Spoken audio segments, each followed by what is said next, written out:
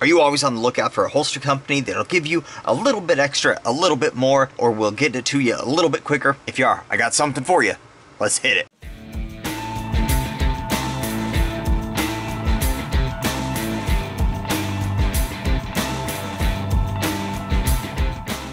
Hey guys, we're here. Welcome back to the bench. Today I've got a holster review for you.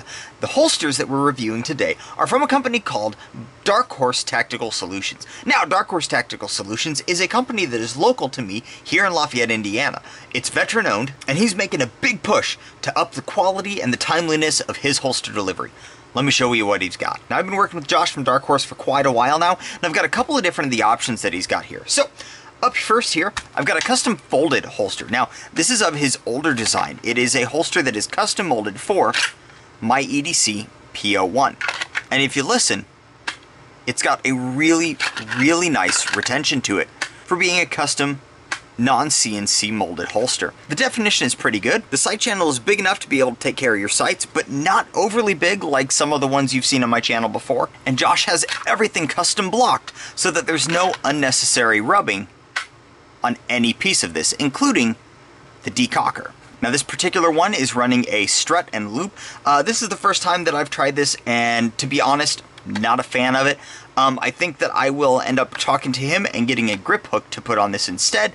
The strut and loop takes a long time to be able to put on and put off, and typically speaking, I don't have that long to be able to do that. I'm tossing it on in my car or, you know, trying to take care of things quickly. So I am not a big loop fan. I know some of you guys are tried and true, swear by the loops, and for you guys, Josh has the loops, he's got grip hooks, he's got foamy clips, and he can do all of those. But Josh is trying to get away from the custom molds a little bit with his new offerings, which is what I have over here. These are two brand new holsters from Darkhorse Tactical. So you see here on my left, I have my P07, which is traditionally speaking a relatively difficult pistol to find a holster for. That's one of the things that I tell people when they're looking to purchase a CZ, specifically a P07, is they're difficult to find holsters for. Well, not anymore. We've got a source for you. This is the holster.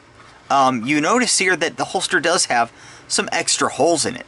Those holes are because these holsters are made to be universal to his accessories and his attachment kits. So, here I've got my holster set up in the quick ship format with just a foamy clip. I believe this is going to end up being right around $70. Now, he does have other options. You can get it with a foamy, you can get it with a grip hook, you can get it with two grip hooks, you can get it with a strut and loop, you can get it with two strut and loops, you can get it with just two loops, you can get it with one loop. So you can have all of these different attachment options with the same holster. If you don't like the attachment options that you have, for instance, if I want to get rid of this foamy, I'm not a big foamy clip fan. I could simply get a hold of Josh, grab a grip hook from him, and toss that on here instead, and ta-da! I've got a grip hook instead of the foamy clip. So these are molded on CNC molds, and it's a really cool process. But essentially what it gives him is the ability to properly shape every single holster he has so that it has perfect retention. And you notice he actually runs fixed retention, and that's because of the tooling style that he uses. Oftentimes, people have to run adjustable retention because they can't get the tolerances around these areas as tight as they need to be to give that consistent snap. But this new tooling that he's using will give you that every time without the requirement of having adjustable retention. Over here, I've got my Smith & Wesson Shield. Don't judge. I absolutely hate this gun, I'm not gonna lie. I need a new trigger for it, just haven't gotten around to it yet, but you notice my Smith & Wesson Shield is also in a Darkhorse Tactical holster. And it also has a very nice, stiff retention, just the same as my P07 here. So that's what you're gonna get. Now, availabilities with these, he's got the P07, the Smith & Wesson Shield, the Smith & Wesson 2.0, those won't work with the 1.0 guns, unfortunately. He's also got the CZ P10C, he's got the Glock 19, and he's got the Glock 43. So he's got quite the offering coming out. Take a look in the description below and you'll find his website, darkhorseTS.com.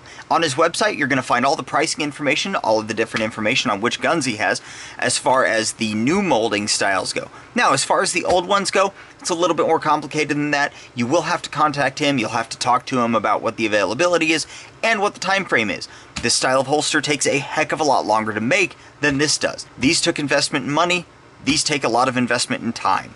So keep that in mind while you're looking at them if you're thinking about trying to get something custom from it. That's it for this time, guys. The resurgence of a holster company that's been around for a while and is finally making a comeback. Remember, guys, if you found this video useful, go ahead and like and subscribe down below. Hit that notification bell if you're looking forward to any of our upcoming content. Remember, I appreciate every one of you.